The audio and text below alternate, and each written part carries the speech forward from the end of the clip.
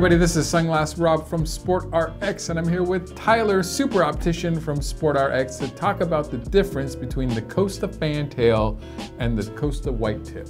That's good. I think the main difference is if you get the Whitetip, you can be annoying and go Whitetip, and that's it. No, I'm just kidding. There's a lot of differences, kind of. So just if you're trying to decide which one's the right pair for you, I think the first place to start is the temple. So the Fantail has a thicker temple that has a kind of a dramatic hook that completely hooks behind your ear. Some people are more into that.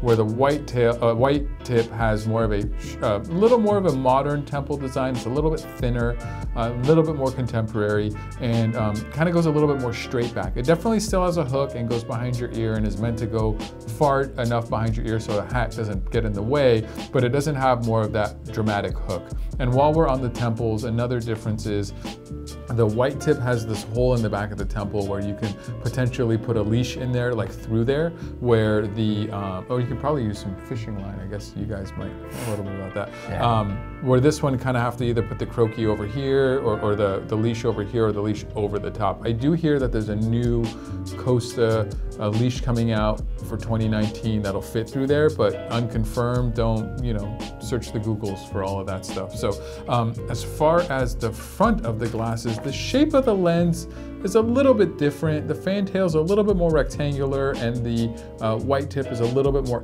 angled, a little bit more of an angle to it. And then the Whitetip also has a little bit of venting in the frame. Tyler's here not only because he's handsome and funny, but both of these glasses are more of a small to medium fit.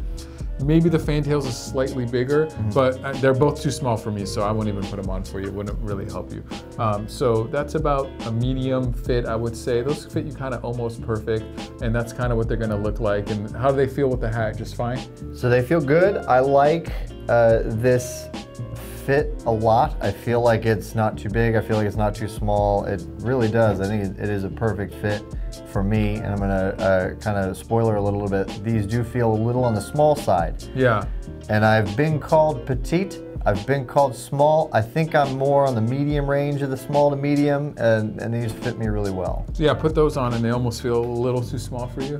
So maybe one other difference is if you have a smaller than medium head, then maybe think about the Whitetip.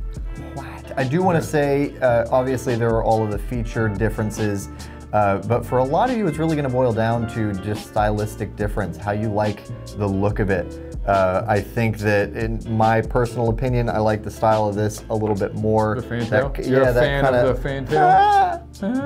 It's more of the rectangular design, and this has kind of more of a geometric shape, which definitely there are people out there. There's a lot of people that like that. Who are really going to like this. But that's something obviously to pay note to. Yeah, and they're both Costas, so they're great glasses. They use the bio-resin nylon, which is a more environmentally friendly of making the glasses, super durable hinges, 580 lenses, available in prescription, like all the really good stuff that you're gonna expect out of Costa. So kind of a little bit of a fit, kind of a little bit of a style difference, kind of a little bit of a temple design difference. As far as like hardcore measurements go, the Whitetip width of the lens is 58 millimeters. The height of the lens is 38 millimeters. The distance between the lenses or the nose bridge area is 19 millimeters. The hinge to hinge, like overall width of the frame, is about 130. The temple length is 122. Yeah, and then on the Fantail, the width of the lens is a little bit bigger, 59 millimeters. The height is a little tiny bit bigger at almost 39 millimeters. The nose bridge area is actually a tiny bit smaller at about a 17 and a half. The hinge to hinge is effectively the same, but even though they feel like they fit a little bit bigger heads at that 130, and then the temple length is a little bit shorter at the 120.